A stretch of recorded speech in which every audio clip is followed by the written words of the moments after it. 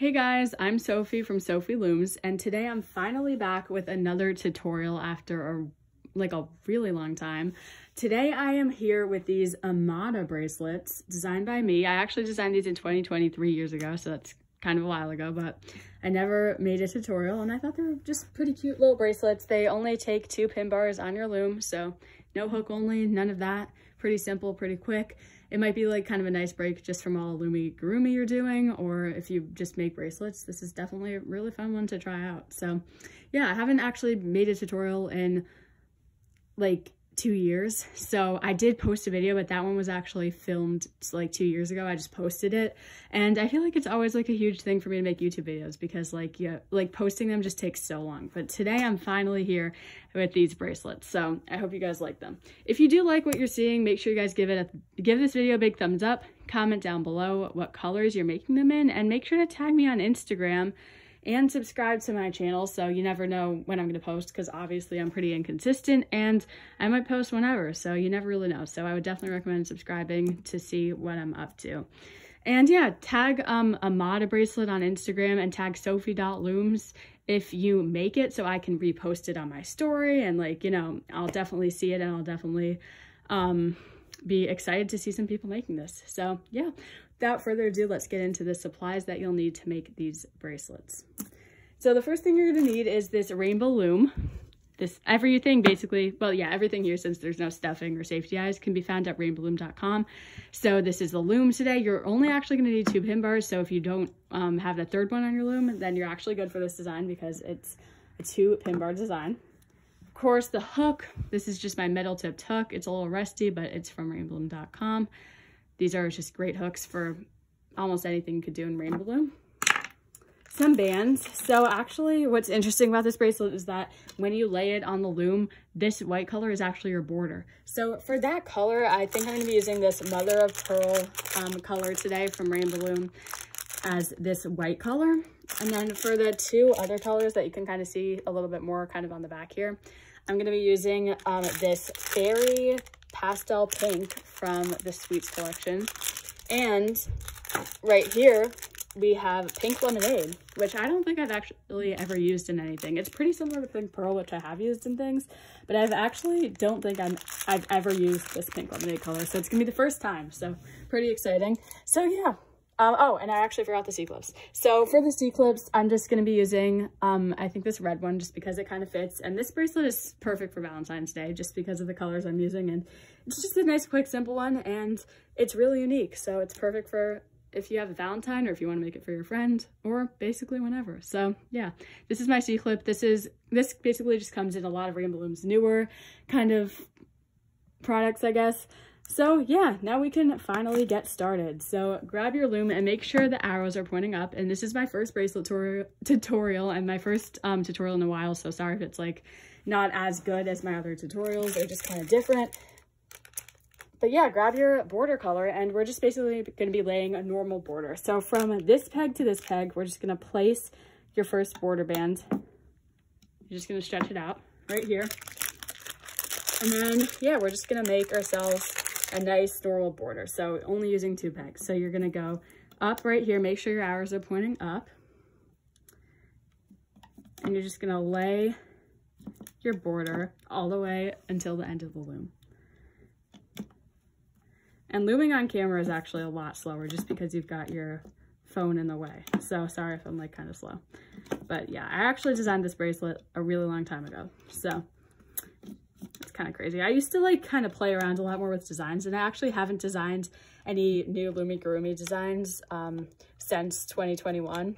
I actually never realized my loomigurumi designs could actually be like kind of decent. Like I was like, before I kind of designed them, I was always like just kind of like experimenting, and I didn't even know they would turn out that good. But also I did also want to mention the video that's actually my most viewed YouTube video, which is the Loomigurumi for Beginners, which is actually getting some great feedback, and I'm really grateful for you guys enjoying it and that it's helping you guys learn Loomigurumi, because I definitely needed one of those videos when I was starting. I started with like the Craft Muse Seahorse, and like I already loomed at the time, so I was like kind of getting the hang of it, but it definitely didn't look that great. So definitely wish I could have had a nice Loomigurumi basics video, and I'm glad that mine is helping you guys. So anyway, I am done. It should look kind of something like this. And then you're just going to take one last band and you're just going to connect it from these last 2 pegs. And that one's a little bit, look at that one. I'm not going to use that one. I'm going to use this one. So we're just going to put it from this peg to that peg. So now I'm going to grab one of my middle colors. So as you can see, there's this green and red, and I'm just going to grab these. Well, actually, you're going to need both at the same time. So I'm just going to grab a few of these and a few of my pink lemonade bands for the middle colors. So you're going to grab your first band, and these are kind of going to be laid in a triangle kind of motion, almost like the YouTube symbol, but it's the first one you're going to lay is actually backwards. So you're going to put it on these 3 pegs, this one, and that one. So you're going to grab it, you're going to stretch it kind of like you would in a single chain, just from this one to this one, and then you're just going to take the end and you're just going to put it up to that one. And also make sure it's not too twisted, because I feel like that can make the bracelet a little bit messier if you don't make sure it's like not twisted. So yeah, so it should look like that. And then you're going to grab, I would also recommend alternating for this design. You don't have to alternate, but especially if you're making it for the first time, I do recommend it. Just because it's going to look better and make it easier. Like in this one, I kind of tried something different, and it does look good, but it's kind of hard to like see, and it was a little bit confusing for me to hook it and stuff. So yeah, I would recommend alternating. So you're just going to do the same thing, but now you're just going to do it this way. So it's kind of like a normal YouTube symbol. So just from here to here, and then here, I'll do it again. I'll actually zoom in to make sure you can see. It's already actually zoomed in the most it can be. So you're basically just gonna, I'm gonna teach you, like, you can go up first too. So you can do that and then stretch it to this one. But make sure they're overlapping. You're not like putting it like up here. Make sure that these are overlapping, because you definitely need that for when you're hooking. And then you're just gonna do this all the way until the end of your loom. So from here to here and then up. And just kind of watch what I'm doing if you don't get what I'm saying, because I don't know, like, the level of people who are watching this video. Like, I feel like if you've already made a few bracelets, this one's pretty easy, but if this is like your first one, I feel like you would probably get confused. And there's really no such thing as kind of doing like a basics of like loom bracelets, just because they're all so different, but a lot of the borders are the same. So yeah, just kind of watch what I'm doing, and I guess I'll explain it like one more time. You just basically you can put it kind of straight, and then you stretch it like that so it's a triangle, and make sure you're alternating your colors. And I really do like this color combo. I feel like when you do Loomigurumi, it's kind of a lot of like plain colors, and when I do bracelets, I always get to like experiment with these like fun colors that I usually don't use in Loomigurumi. So it's kind of fun once in a while, just kind of go back to the basics and try out some bracelets. Like I said, this one is from 3 years ago. I've said that like about 1 million times, so I'm gonna try to go quicker. I know it's kind of hard, like I said, when you're on camera, so I'm just gonna like try to speed up a little. I just want it to look good, so that's kind of the problem, because taking your time is like really good in Rainbow Loom, but at the same time, like, if you don't have time, it could be pretty time consuming. I just said time a lot. That was kind of weird. So we're almost at the end of our loom. This one is kind of thin. I just don't want to use the thin one. This one's nice and thick, and I like both of these colors. So nice. No, oh my god, I hope you guys can see what I'm doing. I'm sorry about that. So yeah, I think the last band I'm actually placing is this one, which is this triangle, and you're not gonna put one on this one.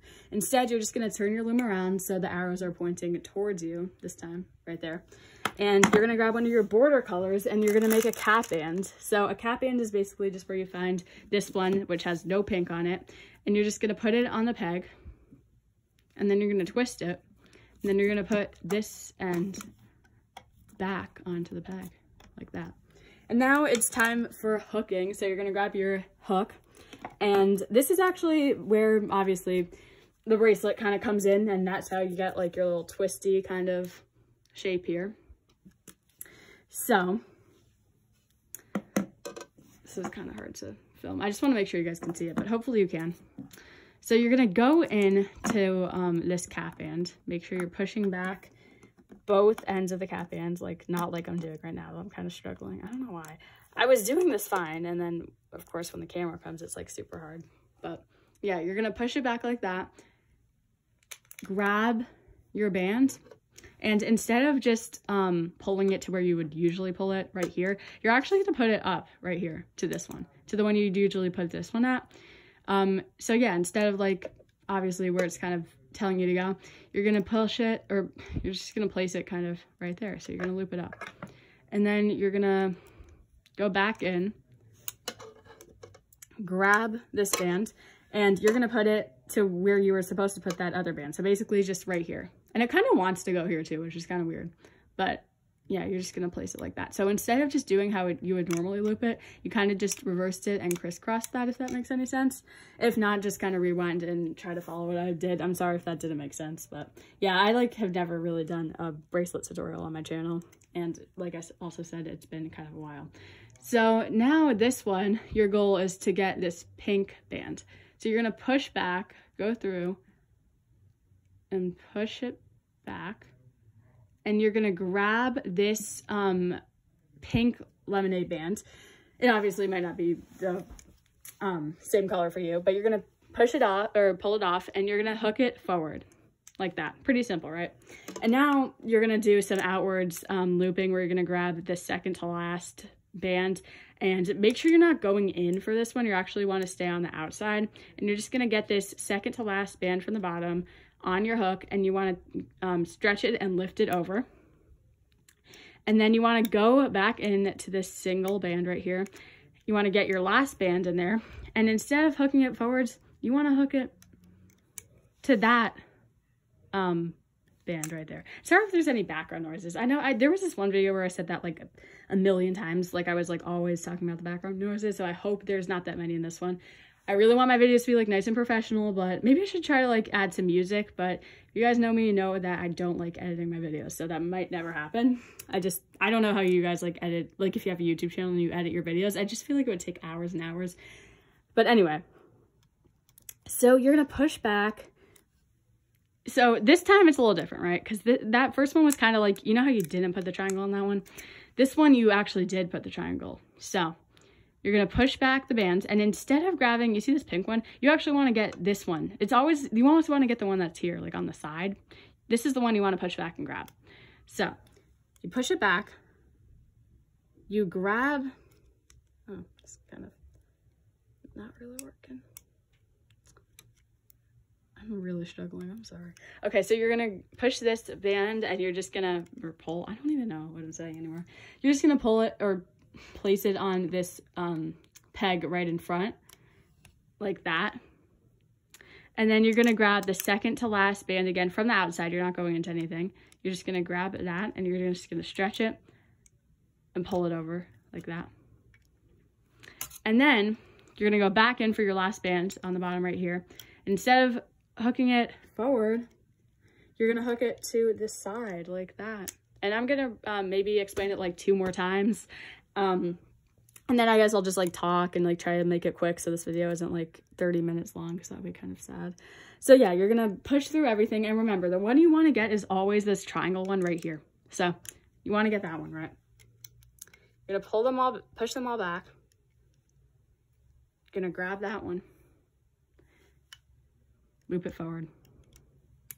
Then it's time to get the second to last band on the outside. So you're gonna grab this one, take it, pull it, loop it over.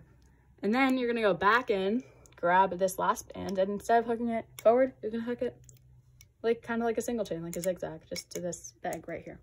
And I'm gonna explain it 1 more time, and then I'm gonna kind of do it a bunch of times. And like I said with a different part, like if you don't get it, you can totally rewind the video and like try to figure it out.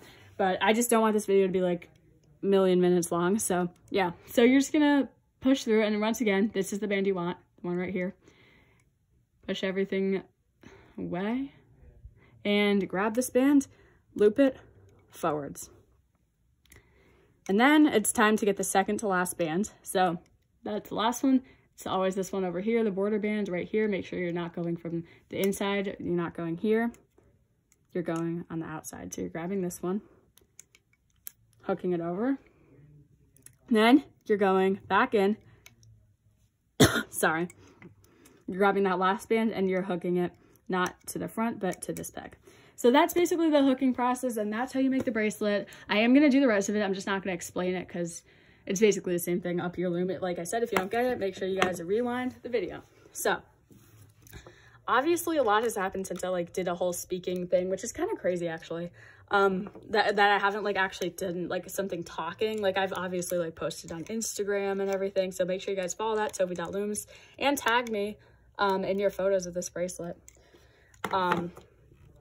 But yeah, I haven't like actually talked to you guys since like 2021, which is like a really long time ago. And that was kind of, I don't even know if I could say this, but that was kind of like my like prime, I guess, of my business. I don't even like, I'm still obviously doing well, but I feel like that year I was just doing such great things just because I didn't have as much like schoolwork.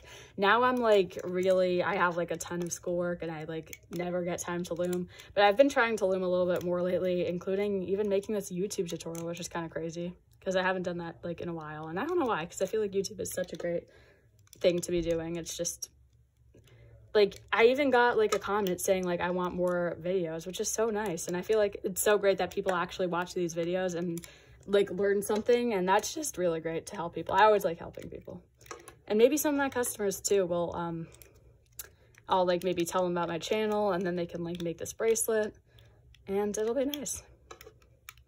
I just love selling things and meeting my customers. It's just such a great experience doing craft fairs. I haven't done one since November, which is so sad.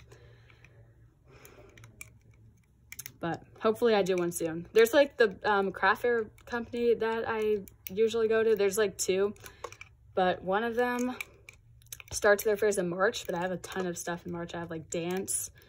I have dance competitions, and then I'm seeing one of my favorite groups in March, so I might not be able to do a craft fair, which is really sad. So then I have to do April, but then the big fair I do is in May, so I don't like know what I'm gonna do, because like April's good for Easter, but then I might not have enough stuff for my May fair. And I feel like I've just been doing less craft fairs. Like there was a time I did them every month, which is, I know it might seem like not that much, but I don't sell it online, so my only chance to sell things is like during craft fairs. So I feel like I just need to, because it's just, I just love it, and it's also just great in that every way, just to make money and meet my customers, see people happy with my creations. It's just always a fun experience, and to make sure that I'm never bored. Like if I don't have anything to do, I just loom, and it's just great. I love looming. And I've also been seeing a lot of loomers lately like get back into the Rainbow Loom community, which is so great. I saw like Emerald Looms, who was like looming for like a while, and like this other account that followed me on Instagram, which is like really crazy, because these people were loomers like in like 2015, and they're just coming back, and I just love it because looming is just so great, and it's so timeless to me. Like, how can you get tired of looming? It's just always just so nice and relaxing. Oh, and I'm almost done, so I guess I should be like showing you guys what I'm doing. So this one is kind of just the same, the one right here. I'm just kind of like doing my hooking process, but this one is where it gets a little bit different. I actually wasn't 100% sure what to do, because I made myself a video in 2020 telling myself how to make it, but I don't really know if I like what I did, because that was 2020. But what I did was, or what I'm doing now, I guess, is getting the second to last band, even though there's no triangle. I'm looping it over, going in, grabbing the border band, looping it, I guess, forward. Honestly, if you guys want to loop it here, you can feel free to. That's what I did in the 2020 video, but I don't know if I like that. So I'm just looping it forward. And then you can also, like, this is optional, but you can also loop over this band. I don't know if that looks good, but I'm going to do it for this one just to see how it looks. But you don't have to do that. That's just the second to last band. And, oh, oh no, I just took off a band. Hopefully that wasn't. Wait, let me just fix that real quick. I just like was trying to show you guys what band to do, and I literally just took it off, so that's great. But yeah, we're almost done, so that's amazing, because we're gonna see our bracelet. So you're gonna go in, grab this band, hook it to the middle, and then you can take everything off, but make sure you don't take off this peg because this one has your like loose bands on it. So if you take this one off, your bracelet's gonna break. So make sure you take the whole thing off with your hook, but just not this peg right here. So let's take it off and see how it looks. I do recommend using the hook just to make sure, like, your fingers might rip the bracelet and then all your hard work is gonna be gone. So don't do that. And let's see how our bracelet looks. Definitely excited about this color combo. Ooh, it's looking good so far. It's kind of double-sided. Like, I don't know if you could actually wear this on both sides, but it does look good on both sides.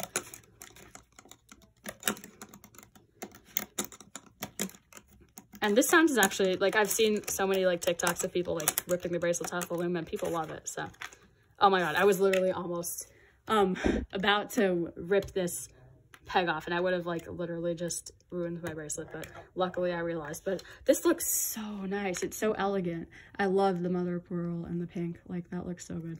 I do highly recommend this color combo. Love it.